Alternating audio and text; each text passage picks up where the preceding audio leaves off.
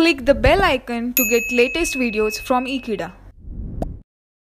Hello friends, in this video we are going to study what is back EMF and what is the significance of back EMF in DC machine.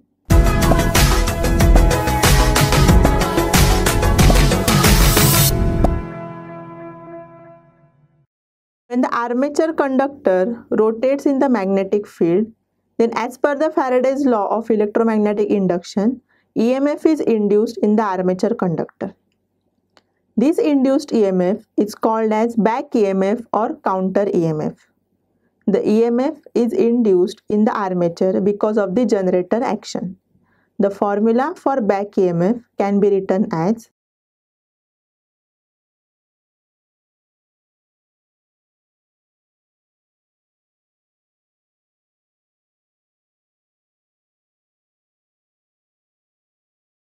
back EMF. It is denoted by EB is equal to P N phi Z divided by 60A, where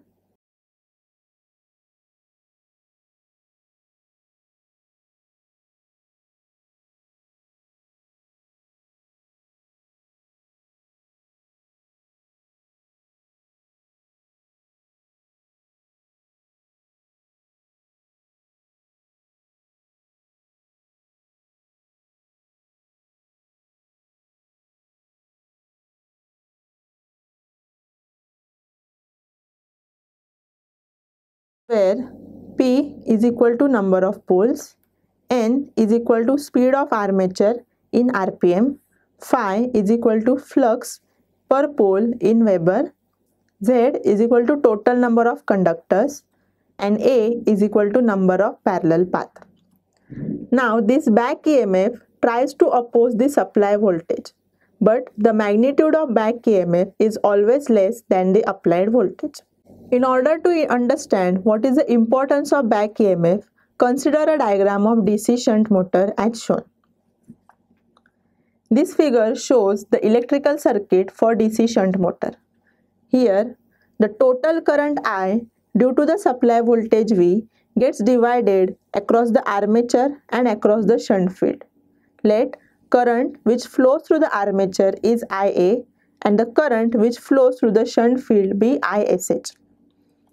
If we see, when the supply is given and current starts to flow, the voltage causes the induction of back EMF EB in the armature.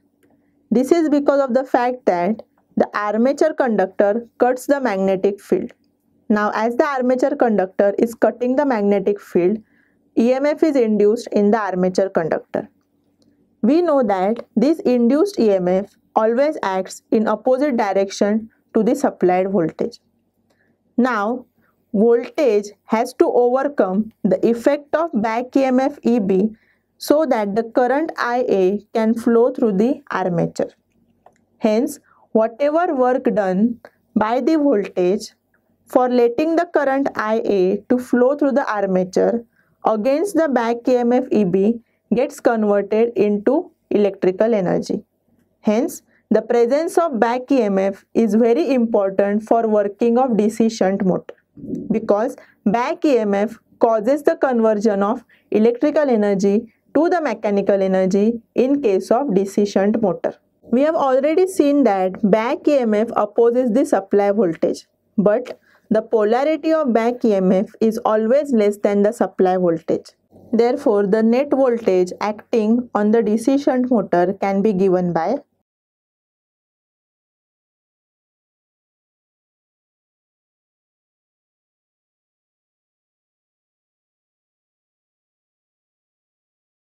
net voltage is given by V minus EB. Now, we know that as per Ohm's law, we can write the equation as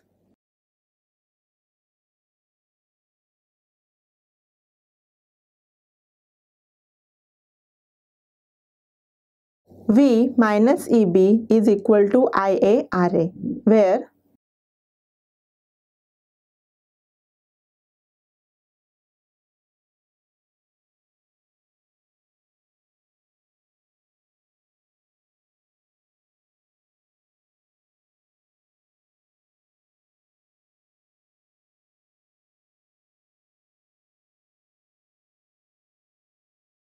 IA is equal to armature current, RA is equal to armature resistance, V is equal to supply voltage, and EB is equal to back EMF.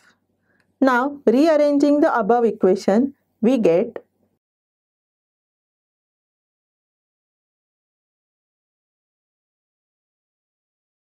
IA is equal to V minus EB upon RA.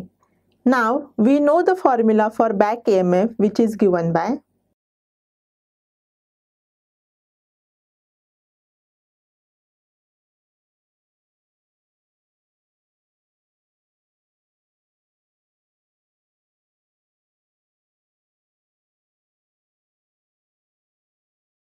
EB is equal to Pn phi z divided by 60A. Equation number 2. From this equation, we can say that our back EMF is directly proportional to speed.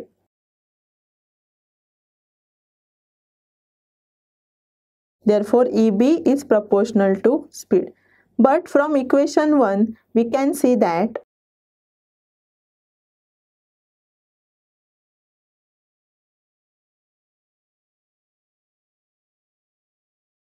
IA is equal to V minus EB divided by RA. Now, in this equation, the value of supplied voltage and armature resistance is constant. Hence, we can see that armature current IA practically depends on the value of back EMF. But from equation 3, the back EMF is directly proportional to speed. Hence, we can say that armature current IA is directly proportional to speed. Now, if the speed of motor is high,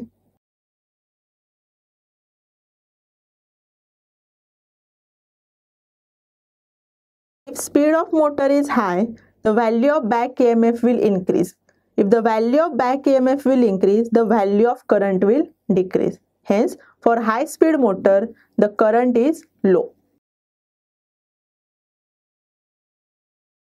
Vice versa, if the speed is low,